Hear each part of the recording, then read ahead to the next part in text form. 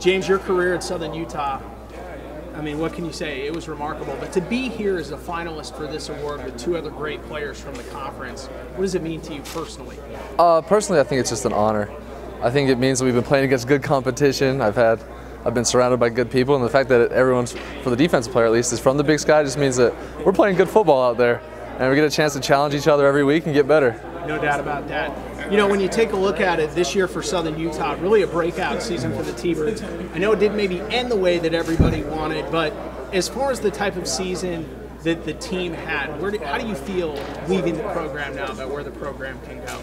I feel really good about it. I mean, like you said, it was a disappointing loss, but I mean, getting a conference championship in the Big Sky early in our career in the Big Sky was huge.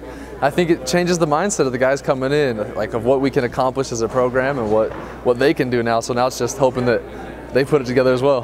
How would you describe this season for you? Because, I mean, it was easy to look on film. Teams struggled to handle you no matter what they did. How would you describe the season? Interestingly, it was probably my funnest year of football, and not necessarily because of football. I just got to enjoy the moment with my friends, with my teammates for many, many years. It's just weird. Like early on, the stats were kind of struggling. I wasn't where I wanted to be, so I just relaxed and enjoyed my friends, and then everything else came, and I'm really glad that it happened that way.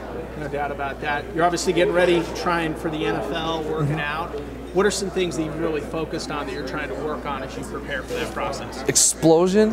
I've been working on explosion, being able to use my body to the best way that I can. I mean, it's funny. Working with new coaches, I see so many things that I can do better. So it's just trying to get the fine details down and that kind of stuff. So you and Cooper Kupp are winners of the ADA Awards as well. What type of feeling are you going to have tomorrow walking out at halftime to be honored at the national championship game? I don't really know. I'm not really sure what to expect. I think it's just it's an awesome honor. I know my parents are excited. It's fun for them. It's fun for my family. So I think I'm just looking forward to seeing them happy at least.